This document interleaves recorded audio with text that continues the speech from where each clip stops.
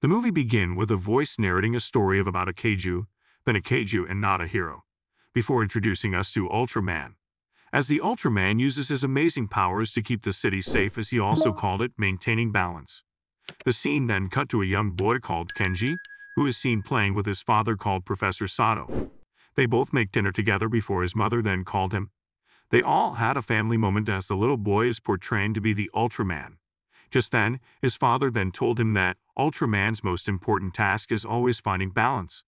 Kenji and his mom then watched the baseball match on TV. This is interrupted by Professor Sato, and he asked Kenji which of the characters would he have chosen between Matsui or Ultraman. His wife then told him that it is a difficult question for a young boy. Immediately a call from Dr. Onda then came in, who informed them that their family are in danger as their level of defense has been breached, while also warning him that gigantron is coming for them. Professor Sato then leave as he gave responsibility of Kenji to his wife. Kenji cried, but his father promised him that he will be back before the 7th inning stretch, referring to the baseball game, before a plane crashed. Ultraman then became big. Then scene then switched to 20 years later as we see Kenji listening to the voice message his father left him. Ken Sato is then seen in interview as he told the reporters that he loves baseball. Seems he's now a baseball player. A young woman named Ami Wakika then questioned Kenji about the reason he left his baseball team in America who were on the verge of winning their first championship, just for him to leave and start all over in Japan. She believes it's due to emotional issues and it was caused by the loss of his mother. Kenji ignored the question and leaves. His coach approached Kenji, and they discussed, but Kenji informed him that he's here to help the team win. We then see a battle between Ultraman and a kaiju. After a long extended battle, Ultraman finally knocked out the kaiju, so it seems, until it wakes up again and began smashing Ultraman. Just then the kaiju is contained by government officials before also warning the Ultraman that he isn't an authorized government agent. We see an old man watching a news about the kaiju attack. Then Kenji, now the Ultraman, then left the scene as he wants the KDF to handle the issues. He's also informed by his artificial intelligence that he has a meet with the interviewer from earlier, Ami Wakika. They both went to a dinner together before she started throwing questions to Kenji regarding him not winning any title in his career, but he one of the greatest player to play the game. She informed him that personal stats will win championship. They both have an amazing evening together after Ami Wakika throws so many questions on him. Before just then, Ami Wakika kid then ran into the room and Kenji is surprised about her having a kid. Meanwhile, the scene cut to Dr. Onda, instructing his student about the kaiju and their destruction. An operation began as we see a lot of choppers on a mission with a kaiju following them. Kenji trained, but it seems he has an injury in his arm, then quit his training. He watches the news about an old lady saying that now that Ultraman is bad, he acts like he doesn't really care. Kenji seems really sad about all this. The next day seems to be a game day for Kenji as he prepares to go, play and win.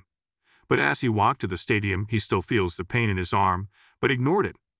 While he plays, his arm seriously hurt as he misses the first 2 strikes. The chopper from earlier approached as well. After switching his arm side, Kenji finally made a hit.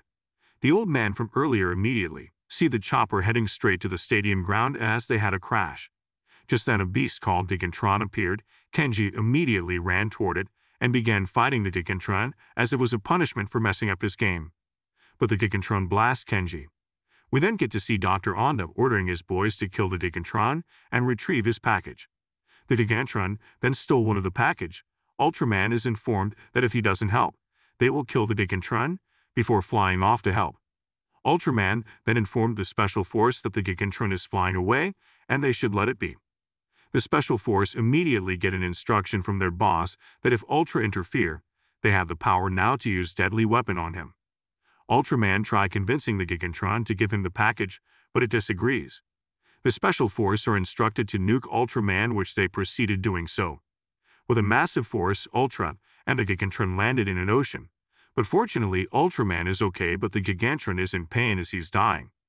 Ultraman then immediately carried the package, as it then blast opening an egg. A new baby is then born. Ultraman then sneak out of the scene as the Special Force approaches them. They analyze the infant kaiju, but the bot doesn't know anything about an infant kaiju, as no database was recorded about them. But it seems the infant kaiju thinks Ultraman is her mother. Kenji can't take care of her as he can't take care of a baby now because he wanted to focus more on winning a title for himself. The baby began crying as she is scared of him because she doesn't know him and she only knows Ultraman. Just then, they cage her. We then know that the old man watching Kenji earlier was his father. Dr. Rhonda goes to the scene and found out that the egg hatched. Meanwhile, Kenji's father then visited his son. They'd had a talk, but Kenji is mad at his father as he only cared more about the Kaiju than his own son. Before eventually leaving his home, Kenji goes to train the baby Kaiju to get to know who he is, even when he isn't the Ultraman. The baby is very hungry and point to a fish nearby and is that what they feed on. Ultraman then goes fishing, bringing a lot of fishes to her. Kenji then getting information that he will still be playing the game tomorrow. We see as Kenji game went bad as he's seen fighting. The scene then cut to day one of Kenji taking care of the baby Kaiju, but things isn't going well for him, as he's busy struggling with his game as he now has 10 losses in a row now, due to lack of sleep. Days goes by and he's still struggling badly. Kenji is depressed and began crying as he's now tired. Kenji then decided to give a call to Ami Wakika, but she told him that she is really busy, but she will only give him a 5 minutes of her time. Kenji asked her about how Ami Wakika really handle her baby stress, as she has a kid and a job, like isn't it stressful and affecting her? She encouraged him to give him advice about taking care of a child, and Kenji decided to play with his baby Kaiju, and they both practice baseball together. Meanwhile, Dr. Honda and his crew are still busy finding the baby Kaiju. Kenji head out on a date with Ami Wakika and they both discuss. Baby Kaiju watch a replay of Kenji game and with joy, immediately blast the cage making an opening. Kenji is still busy discussing with Ami Wakika in a restaurant. Baby Kaiju then escape as she goes looking for her daddy but also scared as she began spoiling things. Kenji rushed over to go get his baby Kaiju, but Dr. Honda also prepared his guys to go get the baby Kaiju as well. Just then, baby Kaiju then meet Ami Wakika and her baby, to which it playfully chased them. Kenji eventually catches up with baby Kaiju but get a blast from it. Just then, as the baby ran away, he then met one of Dr. Honda drones which tried tranquilizing him, but he struck it away just like a baseball game. After a long chase, the baby Kaiju is then tranquilized by the bot, making him fall, but Ultraman save her, but also breaking her arm in the process. Although he is requested to give them the baby, Ultraman ignored them and flew the scene, heading straight to his dad. Ultraman begs his father to help him out in taking care of the baby, which he did so. The gang informed Dr. Honda of their failure, but he forgive them as he also got a chance to analyze the baby Kaiju, as they plan using the baby Kaiju to track all other Kaiju in order to destroy them all. Dr. Honda goes to a secret room where he is taking care of the baby Kaiju mother. Back to Kenji and his father, he informed his dad that this doesn't make them united as father and son. Just then Professor Sato, Ultraman dad, then shows Kenji the news tarnishing his name as an accomplice to Kaiju. Professor Sato tells his son about Dr. Honda, as he doesn't give up until he achieves his goals, which is getting the baby Kaiju and killing the Ultraman. Professor Sato then named baby Kaiju as Ini, which is Ultraman's mother name. They both began training baby Ini on how to defend and herself, while Kenji is now doing well with his baseball games.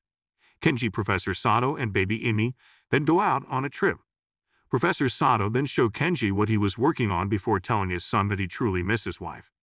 Just then, Kenji saw all his awards he gave to his mother which she gave to her husband. At night, Kenji and Ini play together. Dr. Honda is busy thinking, before he then received a message saying the drones have now located the baby Kaiju. But baby Ini then blasts them up, destroying all drones. Dr. Honda is very furious. Just then baby Ini began changing, as it seems that she has just entered the Kaiju pupil stage. But more drones appears, destroying Ultraman Jet, and his father is seriously injured by this. Kenji goes crazy after seeing his dad on the floor.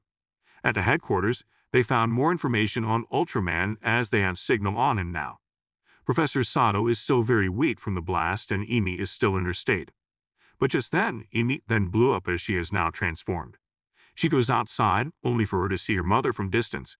Kenji believes that was not possible. Imi goes to meet her mom, as she can now fly. Immediately, a lot of nuke are the sent going towards Kenji home. The scene then cut to Kenji waking up and his drone half destroyed. Kenji runs to go see his dad only for him to realize that his dad is now finally gone. Kenji cried, but his drone tell him that even if he doesn't want to be like his father, he was meant to be the Ultraman. She then tells Kenji that Emi tracking device is still active and he should go get their girl.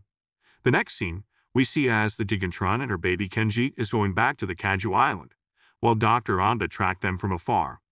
Ultraman approached the gigantron and it informed baby Emi that that's not his real mama, and it was a trick by Dr. Onda to let her lead them to the Kaiju Island. Ultraman began to fight the fake gigantron with Dr. Onda behind the control.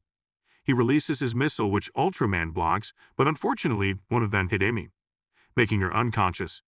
Kenji goes crazy and began hitting the gigantron, but just as he prepared giving it a finishing blow, he found out that the gigantron is truly Emi mother, which is obviously manipulated by Dr. Onda. But unfortunately also for Kenji, the gigantron grabbed him by the neck, only to laser him and dropping him into the ocean.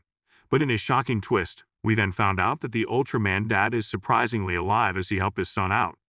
Meanwhile, Emi tries to disrupt the Dr. Onda transmission to control the gigantron, which was successfully as they do not have control over it anymore.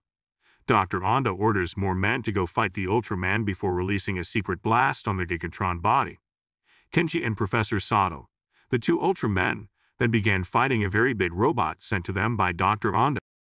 After a long extended battle, with the help of the gigantron, Emi and the both Ultramen, they all fought Dr. Onda, blasting him with their mouth lasers, destroying his robot.